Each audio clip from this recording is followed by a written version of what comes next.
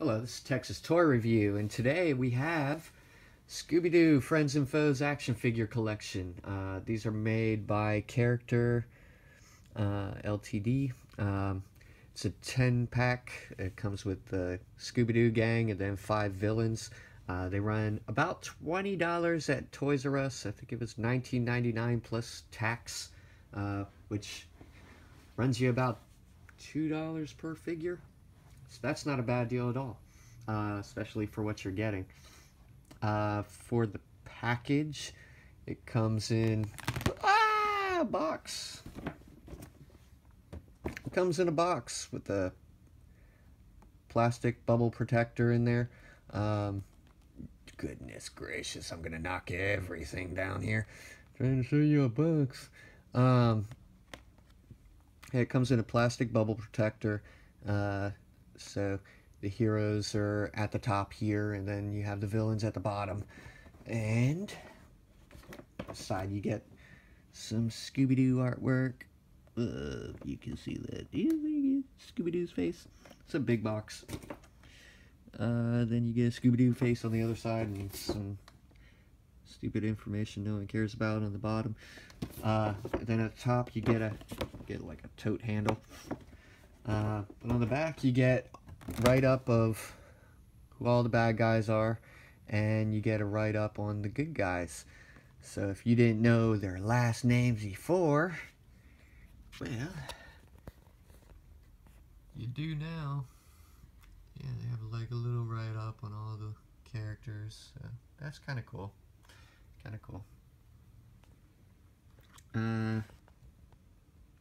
For the figures, you get a Scooby-Doo. Scooby-Doo is awesome. Scooby-Doo has a rotation at the neck, which was kind of tight. I had to move that before. You get a rotation at the shoulder there. Just going to call that a shoulder. Right. You get a rotation at the back shoulder. And you get he can kick a soccer ball. He can scratch a flea. And you get a bend at the knee, which these are tight. These are brand new, and so some of the joints might not work with me there. But yes, that's Scooby-Doo right there. Pretty cool. I like him. Like the Scooby. Then you get Velma, which she can turn her head. As you can see, she gets a 360 wind up. Her elbow does bend, but not very far, as you can see right there. For the legs, she can move her leg out that far, and she can move her leg back that far, and she does get a bend at the knee also. So there you go. That's Velma in a nutshell. For Daphne, her head really doesn't turn much. She turns her body. She's the only one with the waist swivel that I think she's the only one with the waist swivel. She can lift her arm that far. Her hair gets in the way for her to move it any further. She can move it back that far.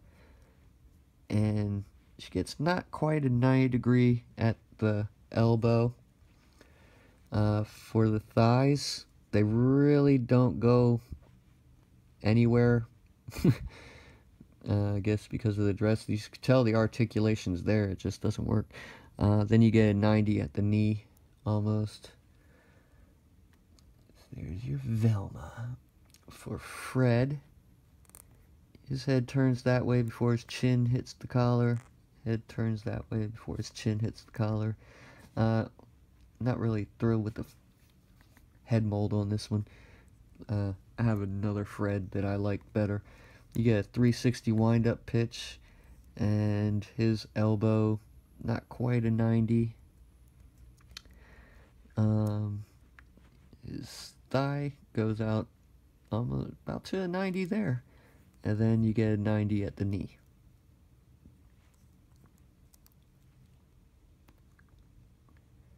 For Shaggy, he can do the Exorcist.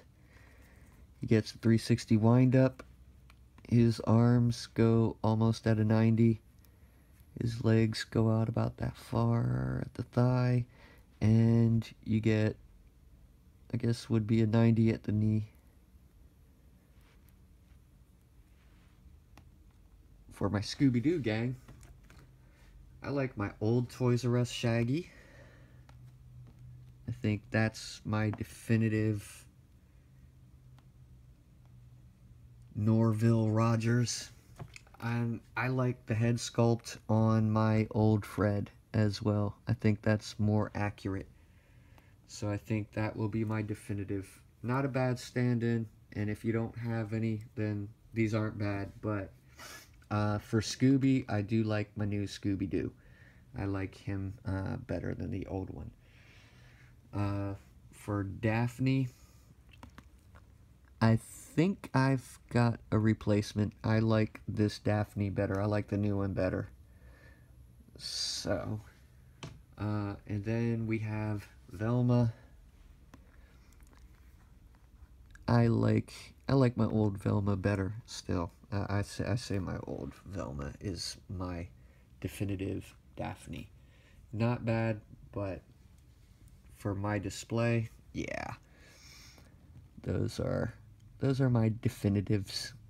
They look like the old gang. For the villains, which is the reason why I bought this, we have the 1000-volt man, which is really cool. Translucent plastic, got some good mold details for his electricity shock type stuff, and he's got some good paint apps going in there. You get a 360 wind up with him. Arm bends at the elbow, a little bit more than a 90 there. You get a swivel at the thigh. Then at the knee, his knee goes up about that far. So, yeah. No head articulation or anything like that. It's, his head is molded into the body. For the Ghost Racer, his head will do a 360. He gets a wind-up pitch. His arms don't really bend out completely straight, but he does get a good articulated bend there. For the thigh, again, it's bent, but you go up about that far and you go back that far. For the knee bends about that far, so that's pretty cool. Pretty cool. Like my villains. Redbeard here, he's pretty much a statue. You aren't going to get a whole lot of articulation out of him. These seem to move, but I feels like I'm forcing them to do something they don't want to do, so I'm going to not do that. He gets a wind-up pitch at his shoulder, and that's it for articulation on him. Both shoulders move, and that's it. He does come with his sword, which is kind of cool. Really nice sword. And you just kind of peg it into his hand, just like any action figure. If you're holding his sword forward, he is going to fall on his face. So you either am going to be holding him with his sword up like that, like he's about to chop someone. I think I'm going to keep him like that, yeah. Then we have the Witch Doctor. My friend, the Witch Doctor. He told me what to say. Ooh-ee, ooh-ah, ching, chang, walla walla, bing bang. Come on, man, stand up. Alright. The Witch Doctor. The Witch Doctor is a statue. He gets articulation at the shoulder. He gets articulation at the shoulder. That's pretty much it for this guy. You get this, his staff, which is really cool. It has a skull on it, which is really neat. Decent paint apps on that. Very rubbery plastic on these, but and it may come bent out of package. You just straighten it right back up and call it a day. Then we have the Beast from the bottom of the lake. Beast from the bottom of the lake is pretty cool. My only gripe about this one, because I really like this, is his feet don't really sit flat. Both of his feet don't really sit flat there. That's kind of unfortunate. Sometimes you may have to pose him with him leaning on his tail, which, I mean, that works. So for articulation, he does get a 360 wind-up pitch. His elbow moves up a little bit less than a 90. Then you get the 360 at the thigh, and you get the bend at the knee. I'm not sure, this like that Redbeard boot, this doesn't seem to want to move, so I'm gonna not try to force it, because I really like this one also. So we are just going to kind of pose him. Alright, yeah. Definitely recommend this set for $20 especially. I mean, that's an excellent deal. You get the entire Scooby-Doo gang, and you get 5 villains to go with them as well. That's a really good deal for anyone that loves Scooby-Doo. So yes, I would definitely recommend this to anyone. If you were getting it for your kids, if you have someone that really likes Scooby-Doo and wants them as a display, I would recommend them to them also. Really great deal. Kudos to Character Toys for a job well done.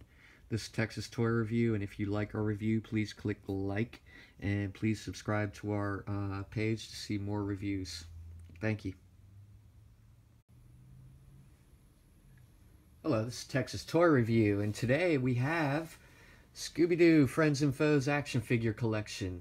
These are made by Character Ltd. It's a 10-pack. It comes with for what you're getting.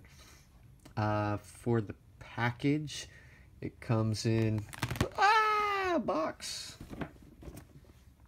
It comes in a box with a plastic bubble protector in there. Goodness. Side, you get some Scooby-Doo artwork. You can see that. Scooby-Doo's face. It's a big box. Then you get a Scooby-Doo face on the other side and some stupid information no one cares about on the bottom. Gracious, I'm gonna knock everything down here. Trying to show you a box. It comes in a plastic bubble protector. So the heroes are at the top here, and then you have the villains at the bottom. And the Scooby-Doo gang, and then 5 villains.